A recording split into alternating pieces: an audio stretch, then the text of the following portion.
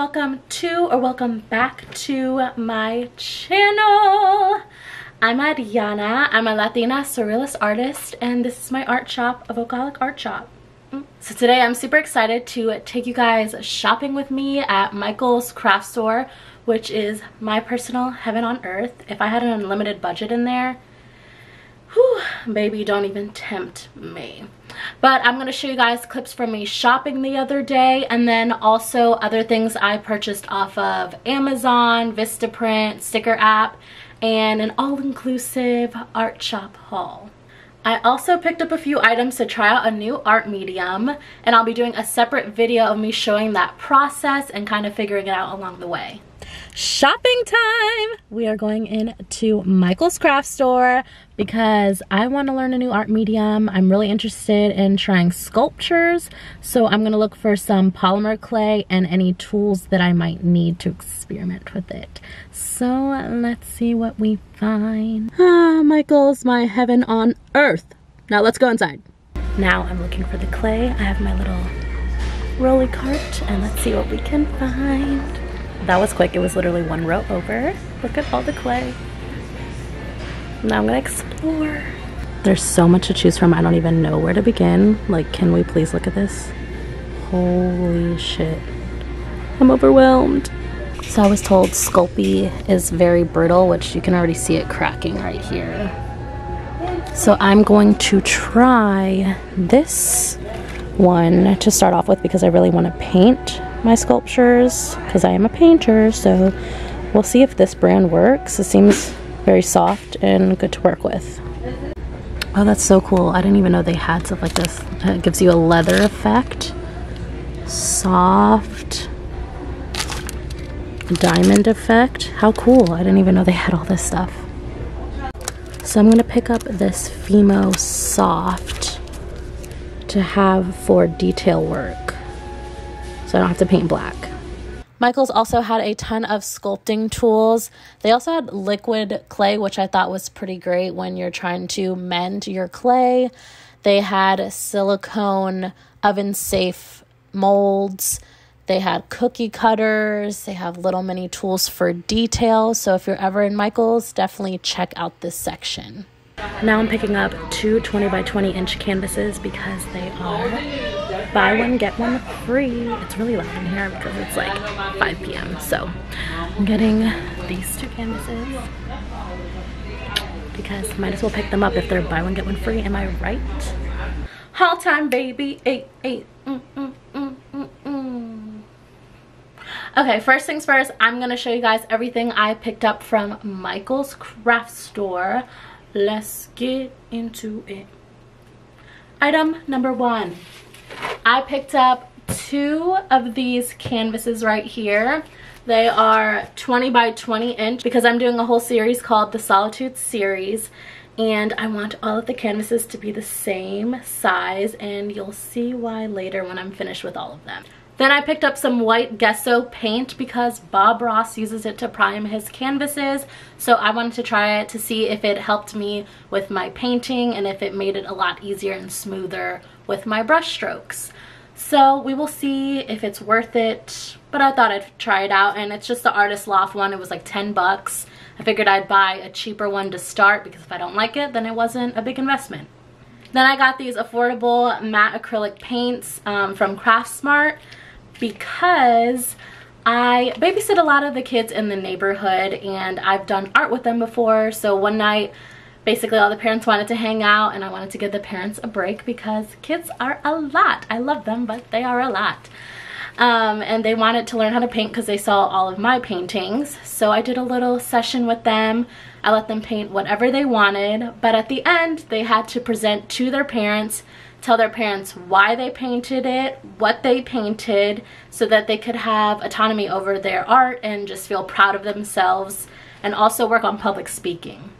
Because a lot of people are not comfortable with public speaking, and public speaking is a very important skill to have, which I have gotten the opportunity to learn through doing theater a lot and film my whole life. So I wanted to give them a little opportunity to experiment with that. And they had a lot of fun with it, and they want me to teach them another session. So we will be painting skin, which is what they wanted to learn. So I got a few skin tones here. And since kids like to use a lot of paint and just freaking do too much, I got cheap paint because I know how they layer on globs and globs of paint. So yeah, I'm excited to do that with them one weekend. I think I'm going to do it this upcoming weekend. So I also picked up a pack of 3 golden synthetic brushes. These are so when I do my larger paintings, I can cover more area. Also because I am actually really bad with cleaning my brushes. I need to get better at that because I end up leaving them out of water sometimes, and then they get really hard and you can't use them any longer, or I just don't wash them immediately and the same stuff still happens. So I've been wasting a lot of money doing that. But we're gonna try again and try to be better. That's all we can do, really.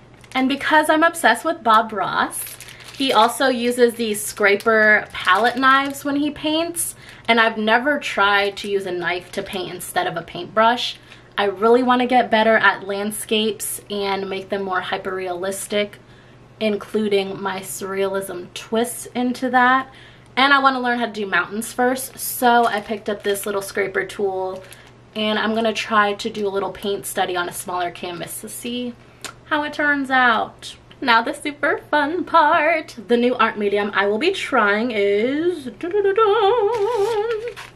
sculptures. Yes. I've been fascinated by sculptures for a while now, and because I paint these little eyeball people, I was like, that would be the perfect thing to try out to make a sculpture with. So I'm gonna try to do a sculpture eyeball person, and I'm using the Das molding clay. Never tried it, never heard of it. I'm gonna watch some YouTube videos and kind of get a brief understanding of how to deal with sculptures and clay, but I kind of want to just dive in and see if I can figure it out myself because I like doing that stuff. I don't read instructions for most things. And then I also picked up the Fimo soft black clay because for the people of the eye, all that stuff, I didn't want to have to paint that. But I will be painting most of the sculpture, if not all of it. So that's why I went with the plain clay. The last thing I picked up at Michael's is this sculpting and armature wire. I don't really know exactly what I'm going to be using this for. Possibly the arms and the legs to create more structure for the clay to hold on to. Also, I was thinking it might be helpful when I do the eyelashes of the eye to hold the clay up. I don't know. We'll see if it's worth it. Just wait for the video when I do the sculpting. Subscribe so you can see that, okay? Thanks, babe. Now let's move over to Amazon. Amazon, the most addicting site to shop on. Anyways, so I looked for some sculpting tools on Amazon because honestly it was a lot cheaper and it came with a lot more things and there was different kits and stuff. But at Michael's, each tool was sold separate, and I was not trying to do that because if I don't end up liking making sculptures, I'm not trying to do all of that extraness. So it came in a little black pouch here,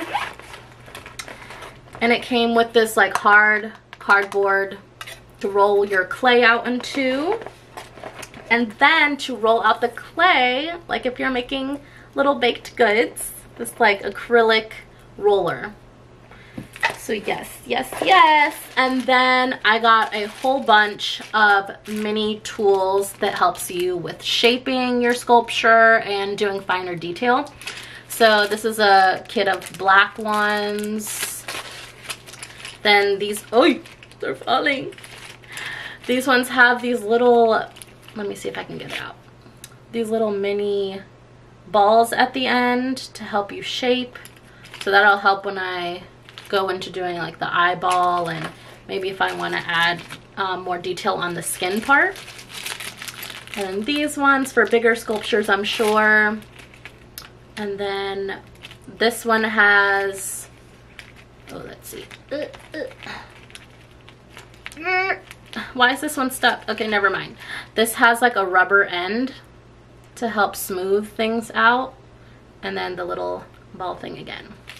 So I have plenty of tools to work with, and I'm excited to try it out. Then from Amazon, I picked up this desktop selfie live stand, which comes with a ring light, a place to hold your iPad, because I have an iPad, and then a place to put your phone that'll be angled so it'll be over your artwork, because I love drawing and I haven't done it in a minute. So if I want to do either drawing videos or paint study videos, this is perfect because it has everything I need in one little kit, and I don't have to worry about stacking things on books and different items, you know? It's clean cut, it holds the phone and grips it well, so I'm excited to try it out. And if you want to see some of these videos, follow me on TikTok, baby. The last thing I picked up at Amazon was these bubble mailers in teal, and it is a 50 pack. The reason being is soon I'm going to be releasing grinders, little mini keychain grinders that have my artwork on them, and I need something to ship them out in, and I want it to be protected. It also comes in a nice little drawstring bag that's protecting it. And to add my own branding onto the grinders and the bag type thing, I ordered these hang tags from Vistaprint. So it has my eyeball logo. Let's see if I can focus it in. And then the back, it says Evocaholic Art Shop with a scan code that goes directly to my website. So if you have a business, I think this is a great idea to promote your business further and make it easier for people to shop. Everybody loves convenience. To continue with the whole branding idea, which is very important so people know how to identify you and be like, oh, I remember that logo, I remember those colors, I know exactly who that is. Very important. I purchased these little mini stickers on stickerapp.com, which I highly recommend. I love them. I just made this in Canva, this little logo here. It's the same logo on my hang tag. And then I'm going to use these stickers to put on the back side of my flat rigid mailers on the seal part, so it has a little extra special touch of my business. Okay, stop asking me. I decided to give you a little sneak peek of the grinder that's coming to my shop. I'm starting out with one style, and then if you guys are interested in seeing some of my other paintings on grinders, comment down below on this video or my Instagram or TikTok. Find me, baby. I'll put it in the description below. But without further ado, it comes in these little white drawstring bags, which is why I wanted to add the hang tag. Alrighty, here we go. Here we go. Look how cute it is. It's a keychain grinder. Nobody will ever know. Anyway, so it has my print of Casualties of the Heart on here. And then you swivel it open. It's magnetized like this. Then, of course, the little parts where you can grind. And then it magnetizes just like that. And you can hang it on, of course, your keys, your purse, whatever you want. And it's a little on-the-go friend, if you know what I mean. And if you guys are interested in checking out any more of my surreal art, I will have linked below in the description my website and my social media handles, so be sure to give it a follow. And I hope you guys liked this video and found it fun and entertaining. And if there's any other items that you think I should pick up, I love shopping, or any other art mediums you want me to try and see that process, let a girl know in the comments below. Let a girl know in the comments below. Okay. Don't forget to subscribe, and I will see you in my next video. Have a blessed day. Peace.